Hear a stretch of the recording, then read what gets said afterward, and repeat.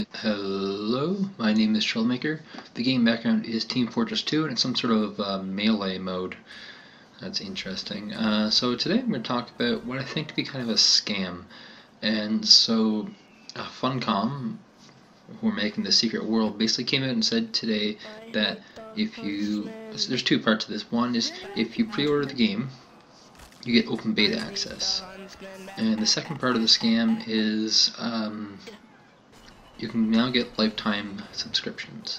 So maybe I'll deal with the kind of bullshit of open beta and pre-orders, because honestly, people are gonna get open beta regardless of whether they pre-order or not. But about the lifetime subscription, it's basically a scam. So when you see a lifetime subscription, the first thing you should be wary against is being defrauded. And gaming companies do it in such a way that you're not even really all that sure that's happening. So, a good example, there's probably, I think, 4 MMOs that had a lifetime subscription. The idea here is that you're going to spend about $200 and you'll never pay a subscription fee ever again. You buy the game outright, and that comes to $260 plus another $60 for every expansion pack. So first one to do this was Lord of the Rings Online, which is now free to play. The unlimited, free play, the lifetime subscription cost $200, with a subscription fee of originally $19.99 a month, which got dumped down to like $10 a month. And after about 3 years, the game went free to play. This is after 3 years and like 4 or 5 expansions. What happened to people who had the lifetime subscription? Well, it actually got dumped down to a couple months of premium service. And now the lifetime subscription's over. They got screwed over. Same thing happened with Champions Online, which had a lifetime subscription, and then like almost a year later converted to the free-to-play model. And it also happened with Star Trek Online, which took a lot longer to convert to the free-to-play model, but was just not a very good game anyway. So basically, like, a lot of these lifetime subscription games are games that suck most of the time. And a good example is Gods and Heroes, which had a lifetime subscription, and after like 2 months he actually dropped the subscription fee altogether and just made it buy to play with no item shop. So, don't get conned into lifetime subscriptions.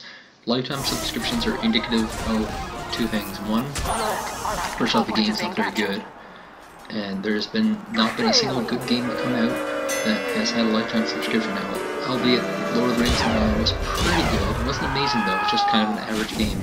On launch it came missing a lot of features, so keep that in perspective. But usually they're pretty bad games. Like Gods and Heroes was launched before it was ready. 4, 3, Champions Online, which is a heaping pile of crap. It was just destined to get beat up by DC Universe Online. And what's the other one I'm missing now? Oh yeah, Star Trek Online was a heaping pile of crap. And all these games are now free to play. That's just how bad they are. They're all free to play games now. So, consider who the company is as well. It's Funcom. Funcom have 2 other games. One's called Anarchy Online, which is getting a pretty big graphic update soon, and it's free to play. And the other one they have is Age of Conan, which I'm playing right now. It was a subscription game, and now it's free to play. So, just think that through. Here is a company that has a proven strategy of making games free to play and doing very well with the free to play market. And they're offering you a lifetime subscription of their game. That's just not very compelling at all. Like, I hope that gamers don't get conned into this.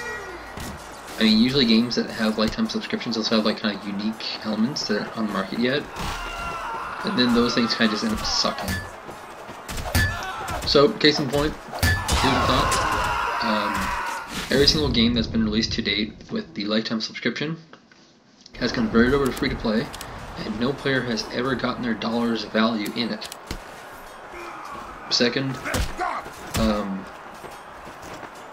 just because you pay $200 for a lifetime subscription doesn't mean you're getting refunded when it goes free-to-play. They're not required to. They might give you some premium service, but you might not even be interested in the game at that point. And the premium service will run out after a couple of months. And, you know, honestly, you're not going to get a good experience there. So, 3. Lifetime means lifetime of the game, and the lifetime of the game is defined by the company. So if they say like, well, it's free to play now and we've changed the game so it's a different game, that is not legally binding, but they will convince you of it anyway and screw you out of your money. You really gotta fight them for that if you get conned. 4, finally. The reason why they're offering lifetime is because they need more money for development.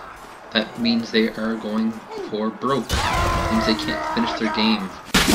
By giving them $200 for lifetime subscription, it is basically a donation for finishing off the game. What that tells you is that the game is currently incomplete and will probably launch incomplete. So just consider those few things when you're looking at your pocketbook for the lifetime subscription. It's not a good deal at all. Don't get conned into it. Anyway, I hope that was informative, and I hope you guys don't get conned. See you guys next time.